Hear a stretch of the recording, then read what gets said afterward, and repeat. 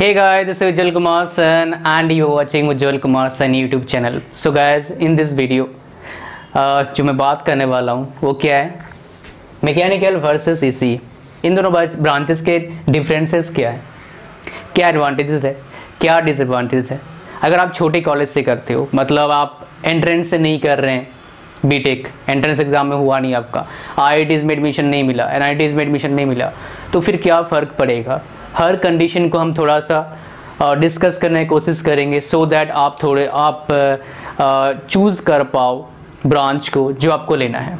हालांकि दोनों का डायरेक्शन अलग है, तो हम जो मार्केट में बताऊंगा आपको, जो सिचुएशन फ़िलहाल चल रहा है इंडिया के हिसाब से बताऊंगा, किसी और कंट्री के हिसाब से नहीं बताऊंगा, बिकॉज हर कंट्री का सिचुएशन अलग होता है, राइट। तो सबसे पहले हम बात करें कॉमन क्या अपॉर्चुनिटीज़ है आफ्टर कंप्लीटिंग बीटेक। आप किसी जगह से पढ़ो, आप IIT से पढ़ो या फिर आपके घर के पास वाले कॉलेज से पढ़ो, जो नॉर्मल कॉलेज है वहाँ से पढ़ो, किसी प्राइवेट कॉलेज से पढ़ो, किसी 4th ईयर कॉलेज से पढ़ो या नया कॉलेज से पढ़ो, कोई फ़र्क नहीं पड़ता। कॉमन अपॉर्चुनिटीज़ जो है सबके लिए एप्लीकेबल है, राइट। तो नॉन टेक और टेक के दोनों के बारे में बात करेंगे। SSC CGL दे सकते हैं, कोई भी ECE हो या मैकेनिकल हो। नेक्स्ट यूपीएससी ESC और CSC दोनों दे सकते हैं। ESC मतलब क्या, आप इंजीनियरिंग सर्विसेज में आपको जॉब मिलता है, railway department, water department, ministry of water जो डिपार्टमेंट उसमें जॉब लग सकता है। और बिकॉज हम 10-12 इसके सेक्टर होते हैं, राइट। एक IRMS जो अलग हो गया, आप उसका क्या कहानी होगा बताऊंगा जैसे आएगा।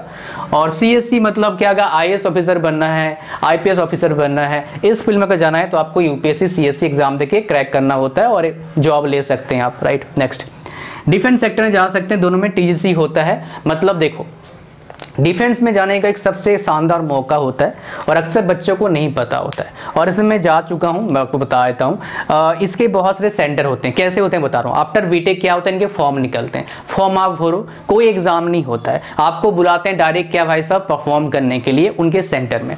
उनके बहुत सारे सेंटर है, फॉर एग्जाम्पल भोपाल में है, इलाहाबाद में है, बेंगलोर में है, राइट। सो उसके बाद क्या होता है, आपको ट्रेनिंग होता है, फिर आपको काफ़ी अच्छा पोस्ट मिलता है डिफेंस में। जो डिफेंस लवर्स हैं उनके लिए ये बहुत बड़ा मौका होता है और बहुत लोग जाते भी हैं। नेक्स्ट PSUs में जा सकते हैं। PSUs में दोनों वैकेंसीज रहता है, लेकिन थोड़ा कंपैरिजन करेंगे तो आपके पास मैकेनिकल का ज़्यादा वैकेंसी होता है एज कंपेयर टू ECE।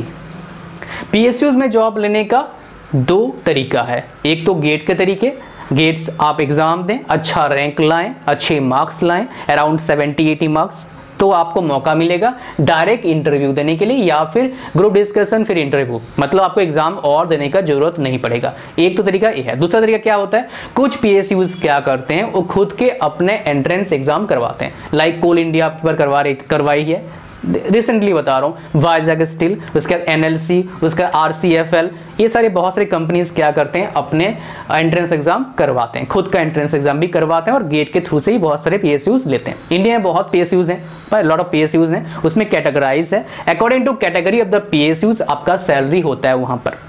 जो PSU जो आप लेते हैं, मैक्सिमम सैलरी फिलहाल जो CTC है, कॉस्ट टू कंपनी है, ONGC और आपका पावर ग्रिड दे रही है, अराउंड 21 लाख रुपीज आपका है, जो मैक्सिमम है। और जो much higher even average package of top IITs को जो एवरेज पैकेज है 15 लाख है, उससे भी हायर मिलता है PSUs में। अगर आप गेट में अच्छा रैंक लाते हो तो आपके पास एक काफ़ी अच्छा मौका है। खाली क्रैक करके गेट नहीं होने वाला है, आपको अच्छा रैंक लाना होगा, फिर आपको मौका मिलेगा, राइट। अच्छा, तो आपको बता दिया डिफरेंस क्या है, दोनों में मौका है, लेकिन सबसे किस में वैकेंसी रहता है, मैकेनिकल में, एवरेज में। अच्छा, नेक्स्ट गाइस बात करते हैं RRB। हाँ, RRB के बेसिकली टेक्निकल एग्जाम भी होते हैं, नॉन टेक एग्जाम में भी होते हैं।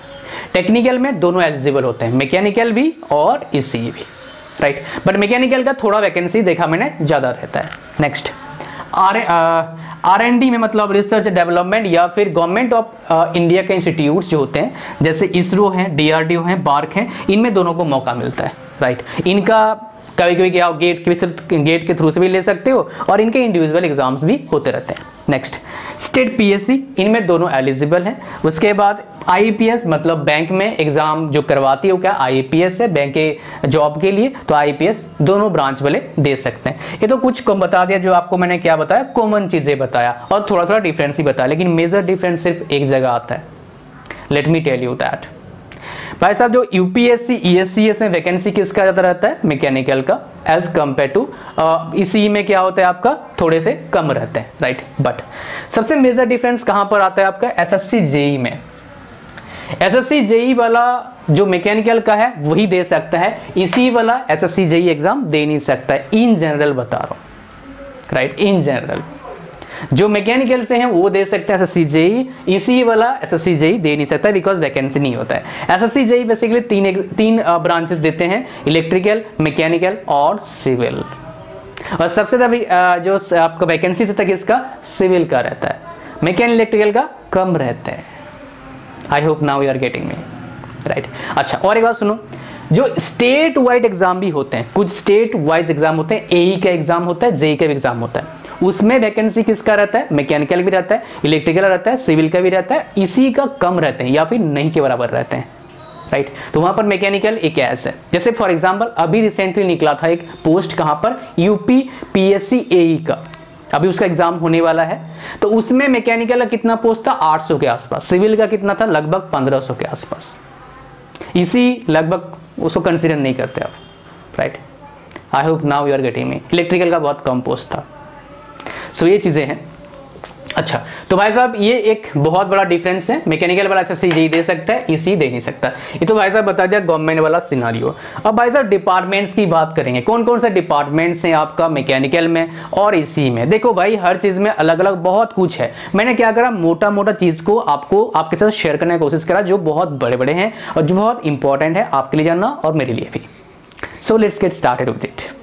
भाई साहब देखिए, अगर आप मैकेनिकल के हैं तो आपके पास एक काफी बड़ा इंडस्ट्री है, क्या, ऑटोमोबाइल इंडस्ट्री। इंडिया में ऑटोमोबाइल इंडस्ट्री काफी बड़ी है, लाखों लोग काम करते हैं, बहुत सारे मैन्युफैक्चरिंग कंपनीज हैं, छोटे से लेके बड़े तक, राइट। बहुत सारे यूनिट्स हैं मैन्युफैक्चरिंग कंपनीज के, डिफरेंट स्टेट्स में है। कुछ हब बता देता हूँ जहां पर ऑटोमोबाइल हब बोलते हैं, मतलब मैन्युफैक्चरिंग हब बोलेंगे। एक गुड़गांव है, मानेसर साइड गुड़गांव जो हरियाणा में है, और उसके बाद निमराना है उस साइड भी आपका जो राजस्थान में है। उसके बाद आपका सिडकुल है हरिद्वार में, उसके बाद बद्दी है, उसका चेन्नई है, उसके बाद नासिक है, उसके बाद पुणे है। ये हब बोल सकते हो, राइट। झारखंड में जमशेदपुर ठीक ठाक सा हब है, उसको ले सकते हैं आप, कंसिडर कर सकते हैं। तो ऐसे ही ये है मैन्युफैक्चरिंग हब, राइट। यहाँ पर बहुत से ऑटोमोबाइल का मैन्युफैक्चरिंग होता है। जस्ट लाइक भाई साहब ऑटोमोबाइल की बात कर रहा हूँ, वैसे मोबाइल का भी मैन्युफैक्चरिंग हब बन चुका है इंडिया में। 250-300 कंपनीज लगभग आ चुके हैं इंडिया में, और भी आ रहे हैं, मतलब 250-300 मैन्युफैक्चरिंग प्लांट बताऊंगा, कंपनी नहीं बताऊंगा। तो यहाँ पर आ चुके हैं और भी आ रहे हैं। तो ये हब कहाँ पर बना हुआ भाई साहब, ग्रेटर नोएडा यूपी में बन चुका है ऑलरेडी। बाकी जगह पर यह प्लांट, आंध्र प्रदेश में ये प्लांट है आपका, लेकिन वहाँ पर एक हब सा बना हुआ है, राइट। मतलब बहुत सारे कंपनीज हैं वहाँ पर। I hope now you are getting me. Now thermal, भाई साहब देखो थर्मल वाला जो है आपका, थर्मल में बहुत सारे पार्ट होते हैं, राइट। एक तो आपका न्यूक्लियर हो गया, न्यूक्लियर एनर्जी भी थर्मल का पार्ट है बोल सकते हो। एक हो गया आपका कोल एनर्जी हो गया, राइट, है ना। ये एक थर्मल बॉयलर लगा के आप करवाते हैं, तो ये थर्मल के पार्ट हैं। थर्मल पावर प्लांट काफ़ी है इंडिया में, तो उसका एक पार्ट है बोल सकते हो ये। नेक्स्ट भाई साहब, हालांकि हाइड्रो पावर प्लांट में भी लगता है मैकेनिकल कंसेप्ट, राइट। मटेरियल्स, भाई साहब देखो विदाउट मटेरियल्स कुछ नहीं होता है। जो भी चीज़ें मैन्युफैक्चरिंग हो रही है पूरे वर्ल्ड में, उसमें मटेरियल्स चाहिए होता है, और मटेरियल साइंस मैकेनिकल वाले अच्छे से पढ़ते हैं, तो इनका एक अच्छा मैन्युफैक्चरिंग मटेरियल्स इसमें आता है। नेक्स्ट R&D, देखो R&D के बिना इनोवेशन हो नहीं पाता, और इनोवेशन के बिना आप आगे बढ़ नहीं पाते। तो R&D डिपार्टमेंट काफ़ी अच्छा मैकेनिकल, लेकिन regret to tell you madam, मैं आपको रिग्रेट क्यों बोल रहा हूँ, बिकॉज इंडिया में इतने ज़्यादा R&D भी है नहीं। बट मुझे लगता है अगले 10 साल में एक गेम चेंज हो जाएगा इंडिया में। R&D डिपार्टमेंट स्लोली हर कंपनी में सेटअप किया जा रहा है, स्लोली इनोवेशन डिपार्टमेंट आ रहा है। बट मुझे लगता है नेक्स्ट 10 ईयर्स में एक गेम चेंज होने वाला है, बिकॉज इंडिया नेक्स्ट पावर बनने वाला है, next super power may be. Because मैं बहुत बच्चों को देखता हूँ, उनका मेंटलिटी देख रहा हूँ, तो लोगों के अब मेंटलिटी चेंज हो रहे हैं स्लोली, राइट। तो it is happening my dear, right.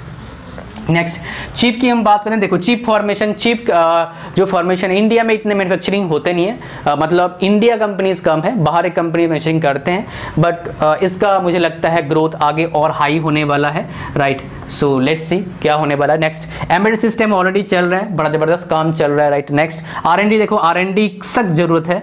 ECE का जो डिपार्टमेंट है, इसलिए बोलता हूँ ECE भाई साहब, अगर अच्छे कॉलेज से हो ECE ले सकते हो, इमर्जिंग ब्रांच है, राइट। Next programming. इसी वाले क्या करते हैं, इन जनरल जितने भी कॉलेज से होते हैं, मतलब मीडियोकर कॉलेज से बिलोंग करते हैं, वो क्या करते हैं, वो सीएससी में शिफ्ट कर जाते हैं। उनको थोड़ा बहुत प्रोग्रामिंग आती है, फिर वो सीएससी में शिफ्ट करते हैं, मतलब आईटी डिपार्टमेंट चले जाते हैं, आईटी जॉब ले लेते हैं। मैक्सिमम मैंने देखा है वहाँ पर ये शिफ्ट मारते हैं, राइट।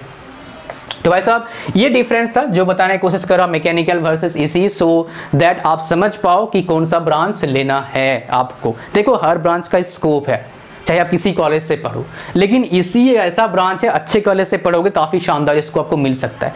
छोटे कॉलेज में क्या होगा, आपको अच्छा प्लेटफॉर्म नहीं मिलेगा, प्लेटफॉर्म नहीं मिलेगा भाई परफॉर्म कैसे करोगे। और मैकेनिकल ऐसा है भाई, मैकेनिकल में कुछ वही घिसा पिटा चल रहा है, हर कॉलेज वालों ने सीएनसी परचेज कर लिया है, चलाते हैं बहुत कम है भाई। मैं क्या बताऊं आपको, आप खुद देख लेना, अगर छोटे कॉलेज में किसी एवरेज कॉलेज में पढ़ते हो आपको पता लग जाएगा, लॉक मार के रख देते हैं वो, राइट। वो पता नहीं क्या करते हैं, वो समझ में नहीं आता मेरी इनका कहानी तो मुझे। तो भाई साहब ये कहानी था, अंत में ही बताऊंगा भाई मेरे, आपको कैसे भी कॉलेज मिल रहा है, टॉप कॉलेज, अच्छा कॉलेज, बुरा कॉलेज, जैसे भी कॉलेज है, कॉलेज मैटर करता है पहला जॉब लेने के लिए, लेकिन लाइफ कैसे बनाओगे आप पर डिपेंड करता है, ये जॉब पर डिपेंड नहीं करता। अगर आप लाइफ बनाना चाहते हो मेरे भाई तो आपको एफर्ट डालना होगा। बहुत सारे छोटे कॉलेज के बच्चे बहुत आगे बढ़ जाते हैं और बहुत बड़े कॉलेज के बच्चे क्या है वहीं पर रह जाते हैं। क्यों पता है? Only and only one reason, that is what, बड़े कॉलेज जो बच्चा होता है जो फोकस करता है लर्निंग पर, लर्निंग, मैं इसको अच्छे से समझाने की कोशिश करूंगा बिकॉज लोग इसको समझते नहीं है या फिर उनको बताए नहीं। लर्निंग, राइट, ध्यान सुनना, यहाँ पर क्या है, जो बच्चा फोकस करेगा लर्निंग पर उसका अर्निंग डेफिनेटली इंक्रीज करेगा, लेकिन जो सिर्फ अर्निंग पर फोकस करेगा लर्निंग पर फोकस नहीं करेगा भाई साहब उसका अर्निंग डेफिनेटली डिक्रीज करेगा। इसीलिए भाई साहब इंग्लिश जो वर्ड है उसमें लर्निंग के अंदर क्या है, अर्निंग है। Know learning is equal to know earning. Thank you very much for watching this video. I hope you like this video. Like करें इस वीडियो को, दोस्तों जरूर शेयर करें, ये बनता है, दोस्तों को पता लगना चाहिए, राइट। चैनल पर नए हो सब्सक्राइब करो, बेल का आइकन प्रेस करो, कोई और क्वेश्चन नीचे कमेंट करो, I will try to create a video on that topic. Thank you very much, bye bye, C you soon, God bless you all. And क्या भाई साहब एंजॉय करना लाइफ को, right, enjoy every moment of your life, every situation, whether it is good और bad, right. Thank you very much, bye bye, C you soon.